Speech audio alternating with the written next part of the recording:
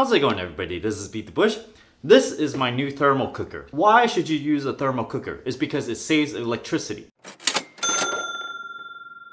When you have a normal pot, it may look like what's inside here. When you're cooking something, you heat something up and it's constantly losing heat. Losing heat is basically losing money. Now, it just makes no sense to me that when you have to do long-term cooking, you keep on heating something up, all the energy gets radiated out. You're just basically losing all of it into your environment. Now, you might wonder exactly how much money are you saving here? A typical electric range uses anywhere between 1 and 3 kilowatt hour. Of course, it's not always on at all times. So sometimes when you might be simmering something, it might be on, let's say 25% of the time. If you have a large range, 25% of the time, it's about half a kilowatt per hour. Half a kilowatt hour is about 5 cents per hour. And if you need to simmer something, let's say you're doing long-term cooking, maybe 10 hours, this will add up to about 50 cents per time that you're trying to cook something for really long. What do you normally need to cook for really long?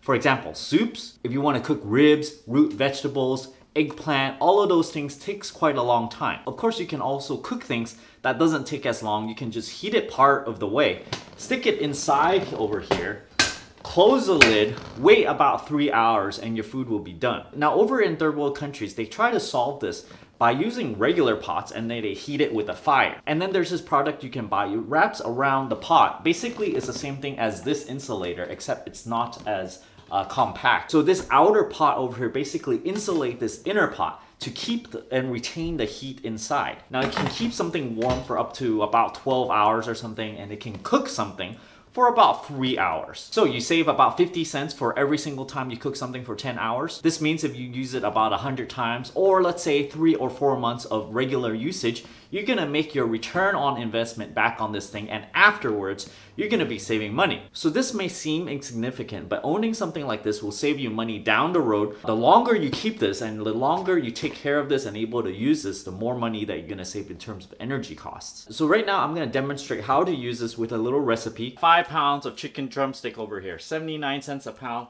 $5. This is the pot right here. It has an inner pot over here, but I don't need 2 layers right now. I just want 1 big layer. So I'm gonna turn this on, add a little bit of olive oil. In goes the chicken drumstick. 1, 2, 14.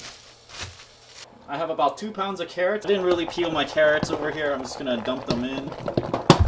I have a half teaspoon of flavored salt here. Coriander over here. So I'm gonna put in about 1, 2, 3, okay. Some pepper. I got some garlic powder here. Normally I would put in regular garlic, but this is what I have. I don't have any garlic right now with me, so powder is fine. And I don't have a recipe for this, so I'm just kind of like doing it by taste. I see the spices, and I'm like, I kind of feel like a little paprika in here. So here we go. Add a little bit of paprika. Maybe I want a little bit more. So right now is half teaspoon for these guys, so 1 teaspoon of paprika in there. I want to mix it up a bit. 1 more cup of water. Down there it comes out about 2 inches, so that's pretty good. You heat it about 10 to 20 minutes or so, just so that everything is up to temperature. Because right now the core of these chicken drumsticks, they're, you know, kind of cold inside. So if we stop cooking right now, it might suck up all the heat and drop the temperature. So we just want to make sure it's hot enough. I'm just gonna close this, simmer it for a little bit, just, you know, 5-10 minutes or so, and then we'll come back. It's come to a fast boil. I'm gonna turn off the heat, and now I'm gonna put it inside here, close it, and then we just leave that alone. So the chicken is in here. I'm gonna set this down right now because it's heavy. Normally, if you want to cook a chicken drumstick that big, it takes a long time because it's so big. I'd say you need to simmer maybe roughly an hour before those big drumsticks will be all the way cooked through. Instead, of course, I only cooked it for roughly about 20 minutes total. The rest of the way, it's going to be saved energy, which is about 40 minutes. Of course, it's not gonna be as much savings as if I was making broth or maybe fall off the bones baby back ribs, but I can make this into fall off the bones chicken drumsticks just by waiting a little bit longer. So let's wait for this thing for a couple of hours, and then we're gonna come back and take some temperature. This is probably a really strange way of cooking for most people because what? You're not putting any heat in it. Will it grow bacteria or something? No, it's retained such a high amount of heat. It's really, really hot in there.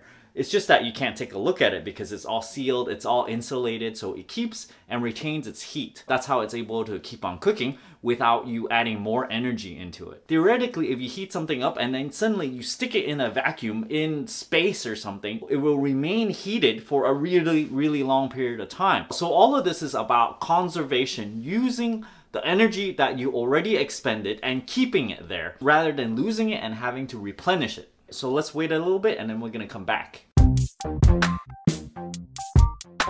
Checking the temperature of the counter is 78 degrees. The temperature outside of this container is 86 degrees. So about 8 degrees difference. It is leaking a little bit of heat. Otherwise, it won't be a little bit warm. So let me just open this up. Temperature on this knob, 153 degrees. Temperature outside of the chicken, 152 degrees. Temperature inside over here, 160. In the liquid is 160. Let me check inside one of the chickens here. 157, 158. I think I have to tear open one of them to double check that it's done. Well, it's not bloody at all. It's not pink, so it tells me that this is cooked. So here it is, an easy way to cook a lot of drumstick. I only spent about 10 minutes in the kitchen. You don't even have to tend to it because it's not even plugged into electricity. So this is mainly coriander flavored, so let's give it a try. Super tender. So this is a really great way to make a lot of food. All this chicken, $5. The spices are negligible. If you have 2 drumsticks every single meal, this is 7 meals altogether already. You just add some rice, add some vegetables, and you got your meal. So thanks for watching, everybody. I really think this thermal cooker is a great way to save energy. I got one myself and I'm thinking about getting another one already. If you're interested in getting this thermal cooker, I'll leave an affiliate link down in the video description below. If you enjoyed this video, subscribe to my channel and click that bell icon to get notifications. Thanks for watching.